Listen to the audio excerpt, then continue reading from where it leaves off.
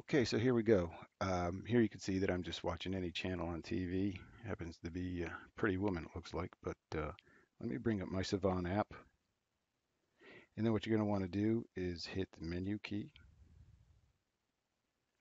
And as you can see on the screen, it brings up the cable box menu. You're going to want to pay attention to the banner down at the bottom of the screen.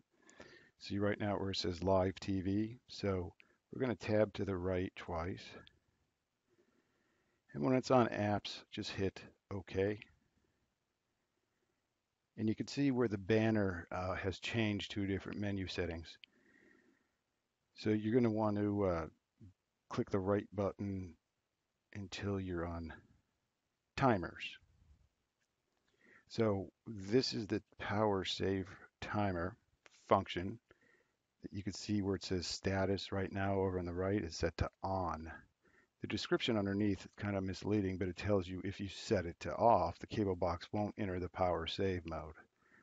All right, so that's what we want to do. So what we're going to do is just hit OK when we're on top of it. And you can see where it just toggled to status off. All right, and then the description underneath tells you that if you choose the other setting on, that the cable box will enter the power save mode after 4 hours of inactivity.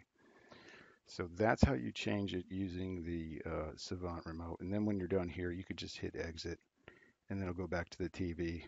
Just to validate that the change did indeed take place, I'm going to hit menu again, tab to the right twice over to apps on the banner at the bottom, hit OK. It changes the banner menu again. I'm going to go to the right 3 times till I get to the timers, and then I'm going to hit down once, and I can see there that the status still remains off, so I know that the change took effect.